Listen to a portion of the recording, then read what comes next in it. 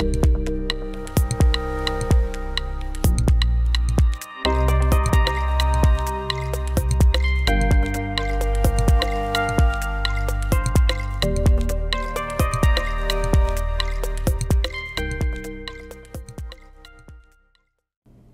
and welcome again to our cooking segment with the community show. Today we're going to be cooking crunchy chili lime shrimp. Very delicious. I just had some last night and we're going to show you how to make it. What you will need: have about a cup, 2 cups of halved tomatoes. Doesn't necessarily need to be exact, just have enough tomatoes cut in half that you want. About a cup of crushed tortilla chips with some cilantro and olive oil. You'll use about 1/4 cup of olive oil, sprinkle cilantro to taste. You're going to take a whole avocado and kind of cube it. 2 cups of shrimp. Make sure you get the tails off and the shell. Salt, paprika,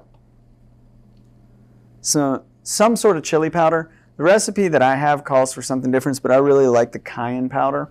Cayenne powder really tastes great. And you're going to want some ground cumin. Do not put too much cumin on there. A little goes a long way. You're going to want garlic cloves. Preferably minced. And you're going to want a good old-fashioned lime. Now, let's get started. All right, while you're preparing the food, it's always a good idea to preheat the oven. We're going to preheat the oven to 425. Now let's get chopping and dicing.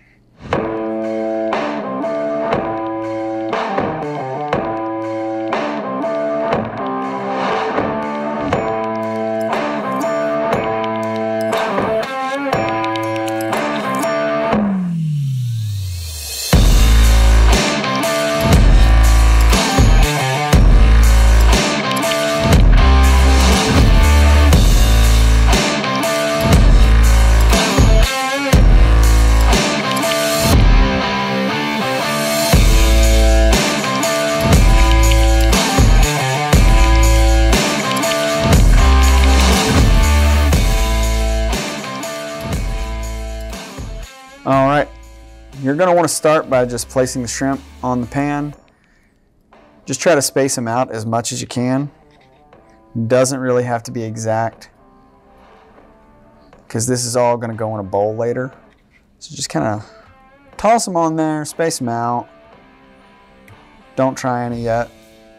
They're better cooked.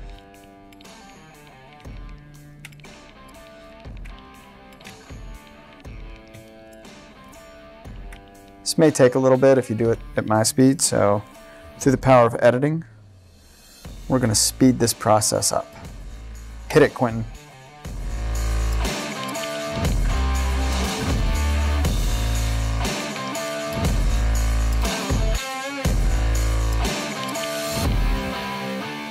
All right, after you get all the shrimp on here, you're going to place the avocado, just kind of scatter it around.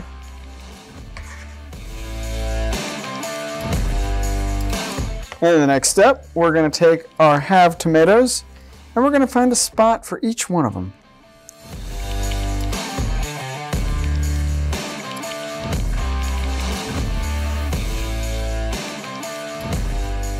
All right, and after you get everything situated, nice and looking pretty, we're going to add some garlic.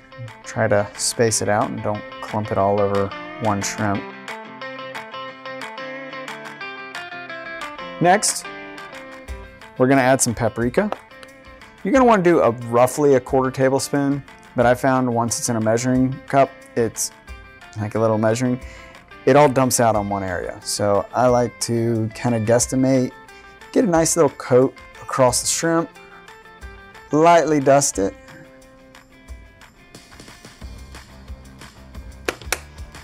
followed by some cumin. Now cumin, you don't want to add too much. When you talk about a light dusting, if you think it might be too much, stop. And then If you want a little bit of spice in your life, we're gonna do some cayenne powder. I love me some cayenne powder, but some people don't like the spice level to it. You can adjust it accordingly. And the beauty of this recipe is you could actually have this if you have some people who don't like spice and some people who do. Just section off an area, only put cayenne on one area and no cayenne on the other. Same with any of the other spices.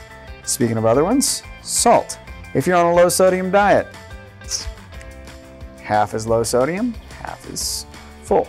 Even without salt, this is gonna have an amazing flavor because this next ingredient we're gonna put is the lime.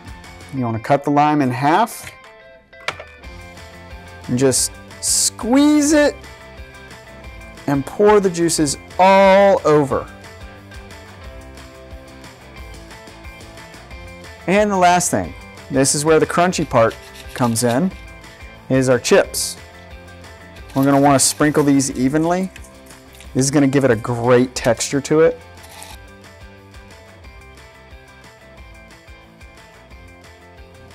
Okay, now that we have this masterpiece all prepared, we're gonna wanna stick it in the oven.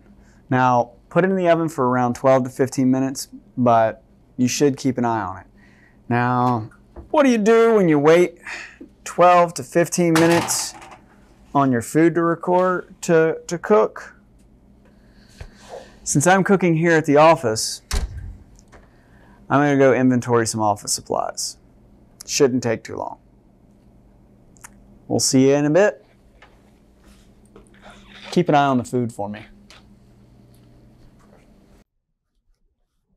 Pens, tissues. I'll get you, my pretties, and your little dog, too. Need more Post-it notes and notepads.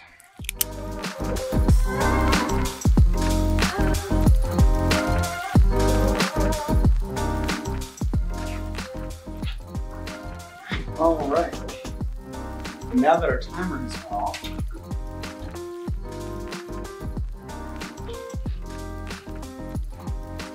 should have some nice, delicious,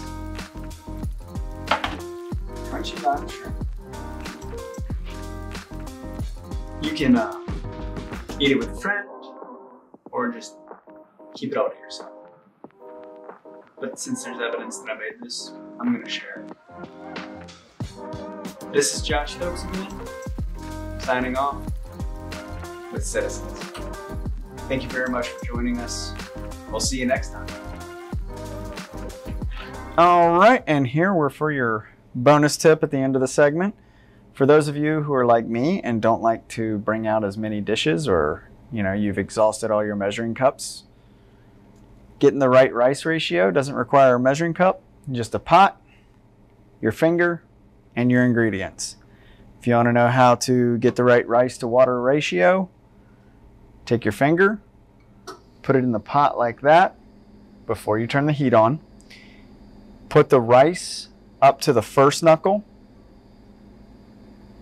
and then fill it with water up to the second knuckle. And that gives you the correct water to rice ratio.